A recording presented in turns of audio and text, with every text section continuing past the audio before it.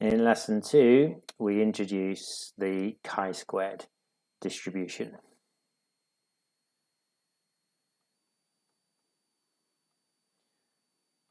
Note that the x has changed slightly. It's now more curved, x representing chi, so it's a chi-squared distribution. We're going to see in this lesson how the chi-square distribution can be used to approximate goodness of fit. Okay, so there is a subtle difference between this letter chi and the letter x used for goodness of fit that you need to be aware of. So the chi-squared distribution is a family of probability distributions. So it's a probability distribution like the normal, etc. And it is a family of probability distributions that's made up from the sum of the squares of a set number, say k, of independent standard normal distributions. So it's basically the sum of a number of different z standard normals squared.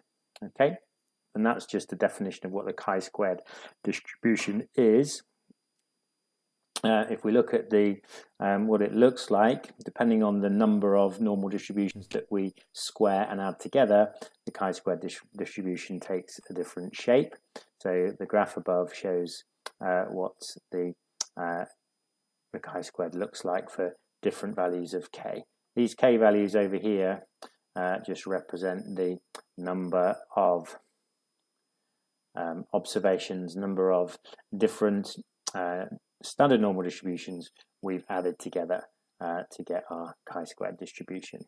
Okay, so really what you need to know about the chi-squared distribution is it is a probability distribution that exists in statistics that is formed from the sum of k standard normal distributions squared. Okay, that's what it is by definition.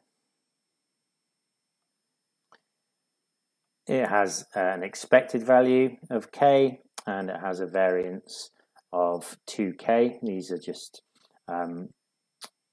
details that you don't really need to use the expected value and the variance very often for the chi-squared distribution, but it's just to complete its definition.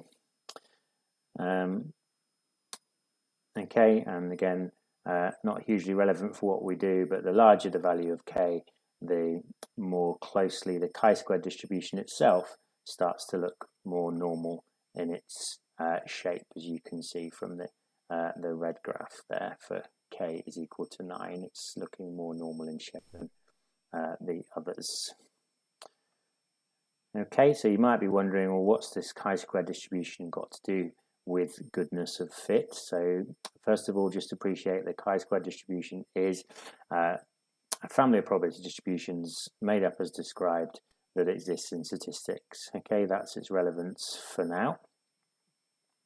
If we now start to consider its relevance to goodness of fit, okay, it is really, I suppose, a convenient application of the chi-squared distribution, providing certain conditions are satisfied. We'll come to those later. It can be used as a good approximation to our goodness of fit statistic. Okay, so it's actually the case, if these conditions are satisfied, that our goodness of fit calculation